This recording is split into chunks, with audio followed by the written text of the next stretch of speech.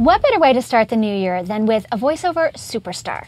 Our guest has been working for decades in film, television, and video games. She is known and loved for her work on The Fairly Oddparents, T.U.F.F Puppy, Avatar: The Last Airbender, just to name a very few. She is a Grammy-winning singer-songwriter, and she's just flat out fabulous. So we are so happy to welcome to VO Buzz Weekly, finally, the amazing Gray DeLisle. Oh, hi there, everybody. Great. Hi, guys. Put it there. When you were talking about that So person, I was awesome like, to have you on the show. When is she going to get here? Yeah, she just A arrived. superstar's coming? Well, and I have She's to just so say modest. I'm having a follicle moment here because you're our first brunette. It's been all these, I mean, Tara's lovely and I don't even wanna E.G. talk and about Debbie, them. but, right for the brunettes, baby. Okay, I'm gonna go in the back now and just When I pitch out saw of you this in the one. parking lot, I was like, oh, she's a brunette. I don't know, when I heard saw Stacy, I was like, oh, Stacy, okay. I mean, I got like an idea about who You Stacy thought was. Stacy? But no, Yeah, one of us. Stacy. Sissy. East Coast brunette. I know. Oh, you guys are crazy. Okay, sorry, this Chuck. could be a whole different show today. You're pretty too, Chuck. Yeah, right? You're a brunette. I am kind of a brunette. You know, when I don't spend all the money that I do on my highlights, my hair is the same color as yours. all the lowlights. Yeah, right? Exactly. Rock and roll, what we do for it. I want to get right into it and ask you, I mean, you've had such an amazing career, with music and with, voiceover and animation and all stuff. How did the whole voiceover thing start for you? I used to just do impressions all the time when I was really little. And I would watch The Tonight Show and then do the comedy acts for my mom when she was blow drying her hair in the morning. And part of that was impressions. Like, I loved The Wizard of Oz, and I would do, I want to go home, Annie, I'm Uncle Henry, I'm frightened. Are you a good witch or a bad witch? Oh, I'm not a witch at all, I'm just a little girl. And, you killed my sister! Was it you? I don't know, just like, as good as I vouch for it, I thoroughly examined her, and she's not only merely dead, but she is quite sincerely dead. Anyway, I did like that whole thing, all growing up, Oh like when my I was goodness. little.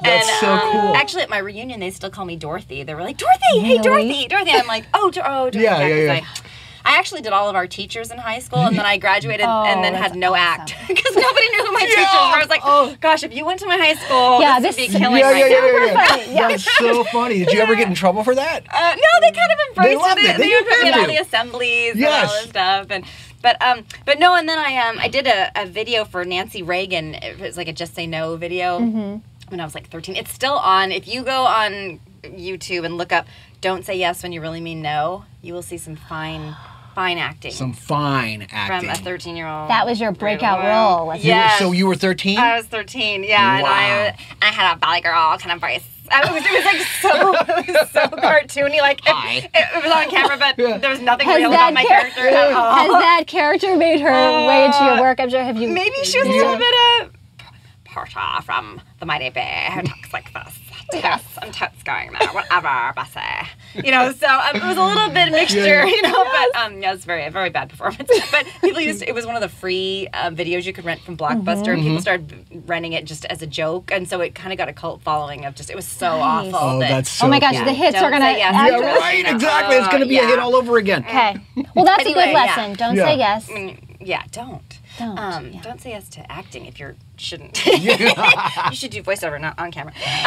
So then I did that video for Nancy Reagan, and then I started doing comedy, but I wasn't 18 yet, so I was kind of like sneaking into clubs. And then a guy that did the Caboodles Beauty Organizers thing, he was looking for a voice for it, and he was happy to be friends of the producer. I'm not talking in English. I'm like, he happy be friends. You are. He happy be friends with But he was friends with the producer, and the producer said, we have a girl that could probably do a teenage voice for that Caboodles thing.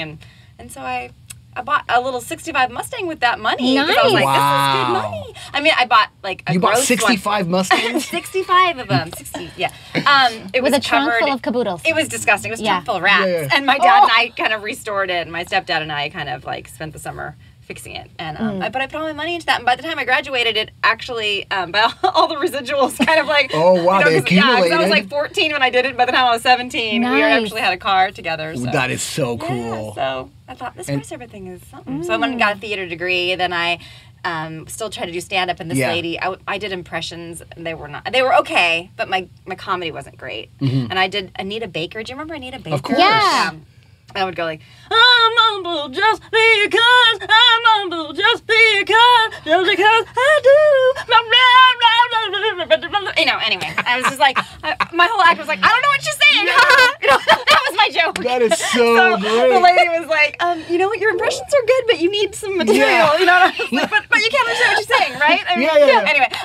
But that little piece was good. Yeah, I mean, I would do a lot more impression than I would actually have of a joke. So she was like, you should work on your comedy, but while you're doing that, you could do some voiceovers because you do good at celebrity. Because I threw in The Wizard of Oz, and I threw in like a couple other, you know, little things. And I did, was it Gene Stapleton or Maureen Stapleton? The one from Archie Bunker's Place. I was like, Gloria, I kind of did that kind of thing. And I use a little bit of that sometimes, I don't know. All my bad impressions kind of filtered into voices. But so I was like, I'll do voiceovers while I'm working on my act. And then I was like, this is awesome. I'm never doing that again. Yeah. So I still have all my friends that are struggling in comedy. They're like, damn, I should have jumped off the comedy train onto the cartoon one when you left. Right? Yeah. So that's so cool. So when was your like first big break in animation? Like when you said to yourself, "Oh my God, this is so cool! I did it." Well, getting an agent was a hard thing. A hard thing. Yeah, I mean, when people are starting to try to do it, I always help people. I mean, I always help them as much as you can. Like 100 people will go, people told me that I have a really good voice, and I'm like, well, you know, you should take an acting class, make a demo, do some comedy. You know, I mean, just it's not just make fun of your teacher, right? Yeah, I mean, it's a lot of acting, you know. So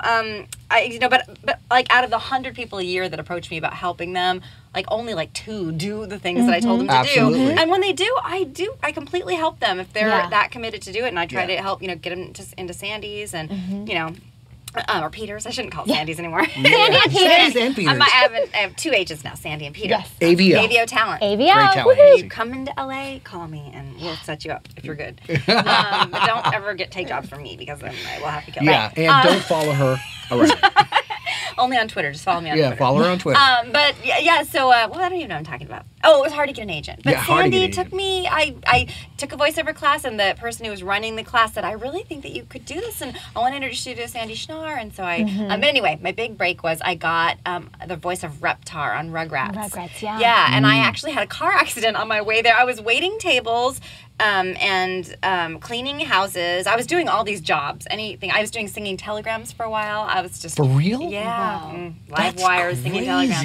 HAPPPYVIRTHDAY. Happy birthday to you. Happy birthday to you. Oh God. What a ham we have here with us today, ladies and gentlemen. Be patient, you guys. Any second she's going to open up and kind of. She's just Can we fit all this in? She's just starting to warm up now. A little introverted. Yes.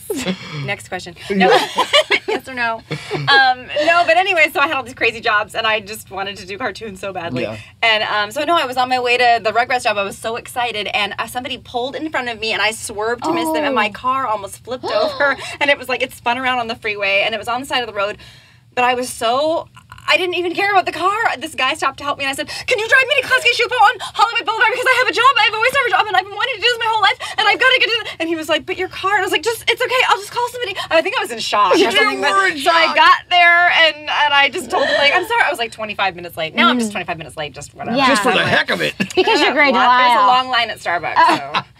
But it went well, and Tara was there, and she was an old pro by then. She'd been doing it since she was 13, so she was like, "Have a seat. I'm going to teach you the ropes." So I sat down, and she has been my friend ever since, and we, so that my is Reptar so was cool. And then after you're doing a cartoon, then everybody kind of wants you. It's just getting the first thing. Of course, Exactly. yeah, absolutely. Then it's Sandy like, was like, I'm sorry, I'm not available right now. I know. I know, when you're not she was trying to available, market me, they were like, "Well, what's she on?" I'm like, "Well, nothing. She just started." And then Yeah. after I got that thing, like, she's playing, Reptar on, Yeah. on Rugrats, and they're like, "Oh, well, how come we haven't met her?" It's like, "Well, I've been trying to introduce you to her, but Yeah, for 13 years. now I'm angry." Yeah, no anger, no anger.